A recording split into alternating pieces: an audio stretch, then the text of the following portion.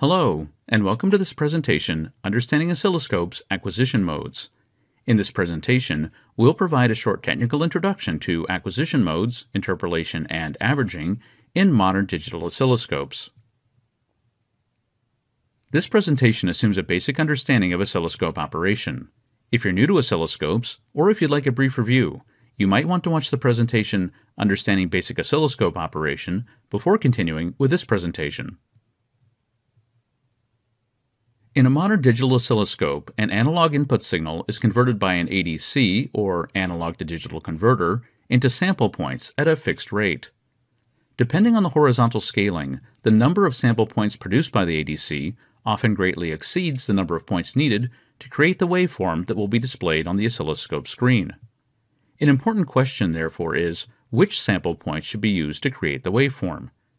There are actually several different ways of converting sample points into waveform points, and these methods are called acquisition modes. You may also hear the process referred to as decimation, since it reduces or decimates the number of sample points. As mentioned a moment ago, the chosen acquisition mode will produce waveform points from the provided sample points, and in the remainder of this presentation, we'll provide a short technical overview of the most common acquisition modes in modern oscilloscopes. We'll also discuss some additional processing that may be performed on these waveform points, namely interpolation and averaging, but we'll start with acquisition modes. The three most common acquisition modes are sample, peak detect, and so-called high-resolution mode. All three of these acquisition or decimation modes can be found on most modern digital oscilloscopes. We'll start by looking at sample mode. Sample mode is the most common and most straightforward acquisition mode, and it's often the default mode on many oscilloscopes. In this mode, the samples are divided into groups or intervals. One sample, in this example the last one, from each group is recorded or taken as the waveform point, and all of the other samples in each interval are simply discarded. Although this mode is very easy to implement and has a minimum impact on processing time, the main drawback of sample mode is that it may not be able to capture very short duration events, such as glitches. The next mode we'll look at is peak detect mode. In peak detect mode, the maximum and minimum values from each interval or group of samples are recorded as the waveform points. And as before, the other samples are simply discarded. Peak detect mode is most useful in capturing short duration events, such as high-frequency glitches, or other outliers that might be missed if using the sample mode we just discussed. In many cases, the waveform samples produced by peak detect mode are displayed in something called envelope mode, in which the max and min values are both plotted together over multiple acquisitions. This is particularly helpful when trying to visualize worst-case scenarios over time. The third acquisition mode we'll look at is something called high-resolution mode. Rather than pick one or two values from each interval and discard the other samples, high-resolution mode calculates the average of all the samples within each interval.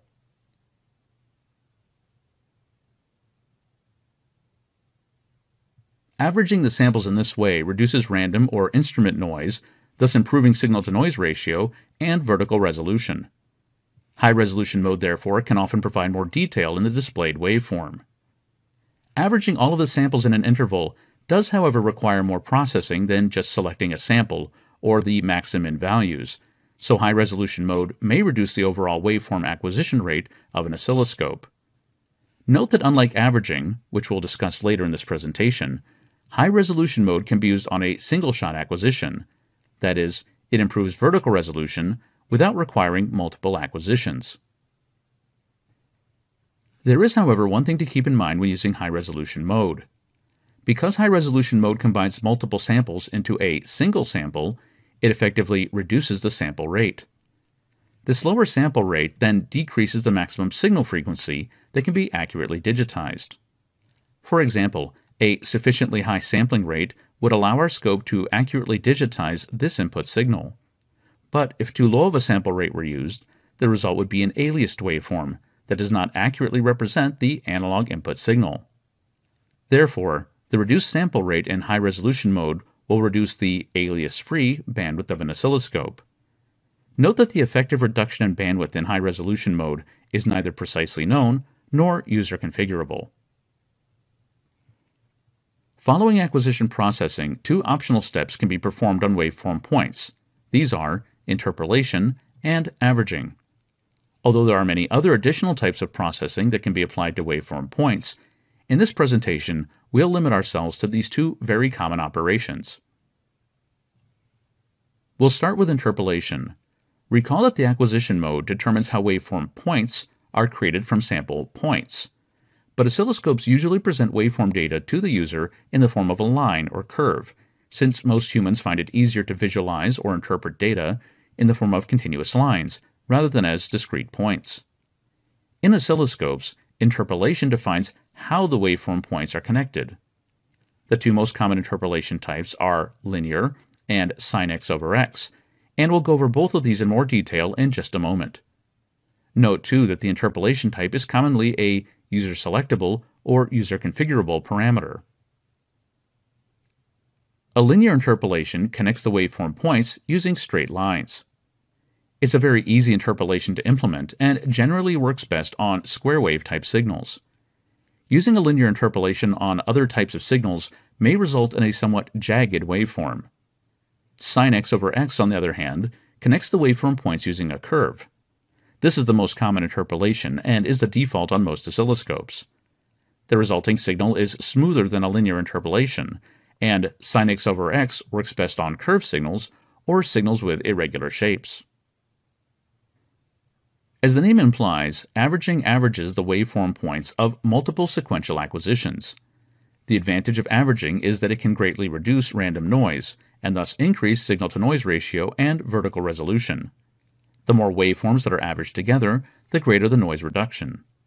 For example, any single acquisition of this square wave contains a noticeable amount of noise, but this noise is substantially reduced as more acquisitions are averaged together. Unlike the high-resolution mode we discussed earlier, averaging requires a repetitive signal with a stable trigger point. Averaging can't be used on a single-shot acquisition. Averaging is also unlike high-resolution mode in that there's no reduction in bandwidth or sample rate.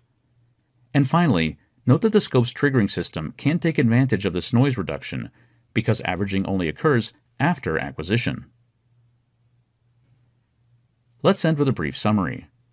Digital oscilloscopes use an analog-to-digital converter, or ADC, to convert the analog input signal into digital sample points. Because there are often many more samples than necessary, various acquisition modes are used to convert or combine these sample points into waveform points. These waveform points are then used to generate the waveform that's displayed on the oscilloscope screen.